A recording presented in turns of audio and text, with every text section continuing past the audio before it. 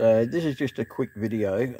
This is the standard thermostat housing for a 4-litre V6 single overhead cam Ford motor. They come out in the I think the Rangers. I've got a Ford Courier with one in it.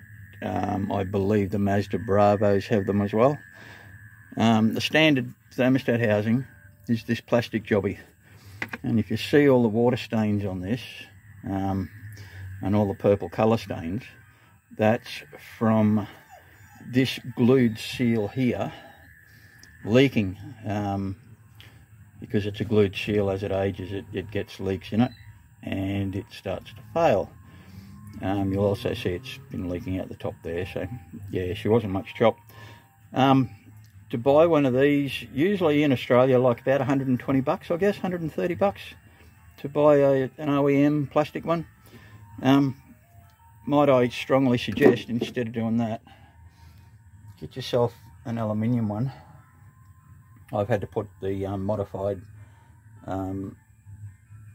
hose bracket on because the Australian ones, for some reason, the pulley gets in the way. It runs through here, it gets in the way, so they've got one go sideways and you've got a funny looking pipe. But these aluminium thermostat housings, they won't leak on you, and they come with the sensors.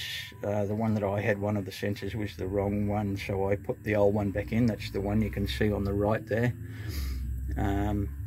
Other than that, all bolts in, beautiful, no worries. And instead of paying 120, 130 bucks, you're paying about, I think it cost me $79 with freight. So, you know, you can't complain about that. Also put the water pump on this as well. At the moment, sorting out, I'm going to get a thermo fan. I've had all sorts of dramas with the old water pump. Someone must have thought it was a left-hand thread, and they've tried to knock the thread off by beating it to death to the right, which of course is bounded onto the onto here. So I'm going to have to get a hot axe or something and get that off and get the pulley off, or just get myself another pulley. Other than that, she's almost all back together. I've done all the rocker cover seals, all the intake seals, exhaust manifold seals, blah blah blah blah blah. I'm going with a thermo fan that I got from a BMW. Hang on a sec. So this is the thermo fan, working perfectly fine. It's just about the perfect match for this radiator. So she'll just whack on like this, if I remember. Yeah, something like that. She'll mount in there. Bob's your uncle, got cooling. Don't have to worry about the pulley. Well, don't have to worry about a clutch fan anymore. That'll save me a little bit of horsepower, I suppose. I don't know. Who knows? Anyway, so that's about it for now.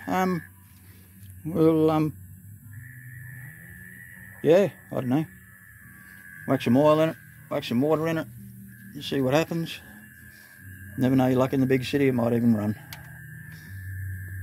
It was before I pulled it apart, so you never know what's going to happen. Knowing my mechanical skills. Anyway, cheers folks. Just wanted to, anybody that's got a 4-litre single overhead cam V6 Ford motor, yeah, get yourself one of them. Get rid of that plastic crap, because it's not going to do you any good. Cheers.